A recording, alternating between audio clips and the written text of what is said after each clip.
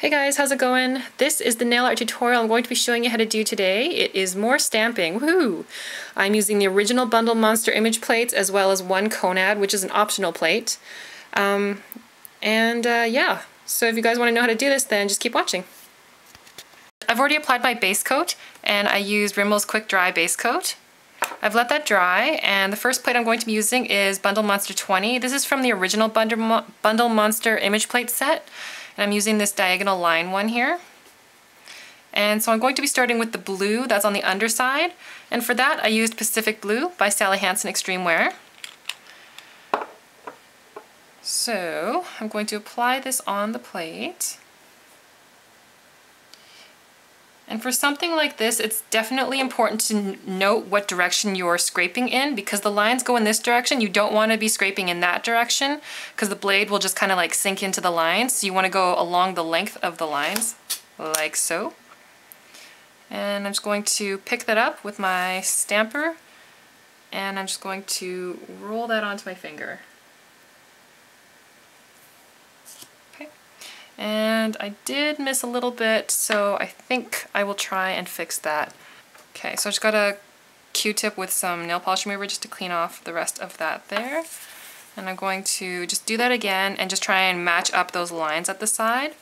And it's actually going to be really, if you can't get this matched up perfectly, that's going to be okay, because the yellow is going to go on top and it'll hide if you don't quite make it match up perfectly. So, alright, let's see how I can do this while you guys can see it on camera. Normally I will just hold it like this and just kind of line it up and just roll and just guess. Oh, that was pretty perfect. Awesome. Okay, so I'm going to remove the rest of this polish that's on there.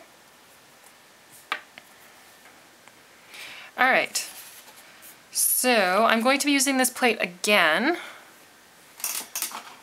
And because I'm going to be using a different color and a lighter color, I'm just going to give this a quick wipe with a Q-tip that's been soaked in nail polish remover. Okay. Next I'm going in with KONAD Special Yellow. I think it's just called Yellow. And I got this from wowsocool.com. They do have a coupon code right now for 20% off. I will link that in the description box below. I think it expires at the end of August or September or something, 2011. So I'm going to scrape that yellow off, pick it up.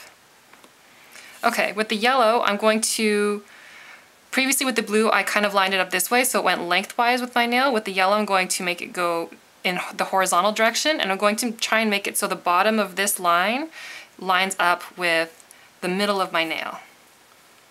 So, just do that, roll it on. That was weird.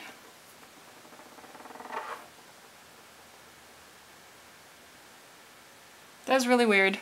I don't care. If you guys have any like imperfections, that's not a problem. We will cover those up. Thus, those little stars, kind of just place them strategically along the seams. Okay, and I'm going to go over and do this again, and I will place the stamp this time on the bottom half of my nail so I can get full coverage with the yellow stripes.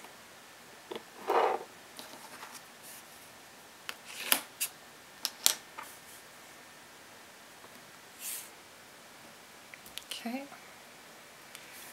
and I'm literally just kind of like eyeballing it, trying to make the stripes line up as I roll them one at a time so they line up.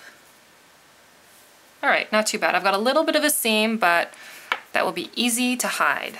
Okay, and just going to clean that with my nail polish remover.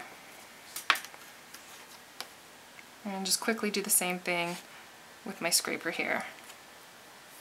Okay, good enough for now. Alright. And for those stars, I used two image plates. I used this one from the original Bundle Monster set. This is Bundle Monster 14. I should probably clean that so you guys can see it. So I use this one right here. And I also used this one. This is a KONAD plate. This is KONAD M3, and I'm using these stars right here. I like this guy because it's got an open star. You can also use this one over there too if you have this image plate. Otherwise you can just stick to this one, that's totally fine. Okay, and for the black I'm using Gosh nail polish in Nero. It's a really nice opaque black.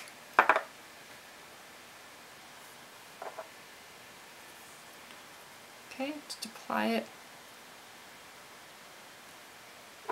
on there. And I'm going to be placing these, I'll probably place this guy right in the corner where I messed up. Actually, no, I changed my mind. I'll put these guys right along the seam. Okay. And I'm going to do that again. Sorry, I feel all over the place right now. I don't know what the heck's going on. Okay, and I'm going to do the same thing, and I'll just place it, I don't know, somewhere on the other side. Good. And now I'm going to use this one from Bundle Monster Plate 14.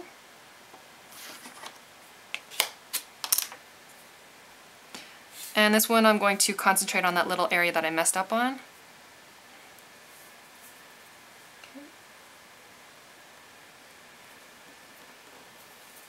And there you go. The bottom part of my nail is a little bare, but I don't actually really mind that, so I'm just going to leave that.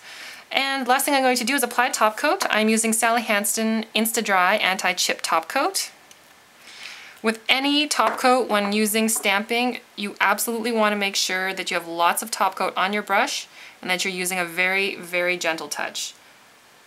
Otherwise you'll smear like I did with that nail. But I was using a different top coat that does not have a flexible brush. And I just smeared my star. No! Alright. Close enough. I think that still looks pretty dang good. And that is the final look. Yeah, it's pretty fun and easy, a little punky and funky, so hope you guys enjoyed this tutorial. Thank you so much for watching, and I will see you next time. Bye!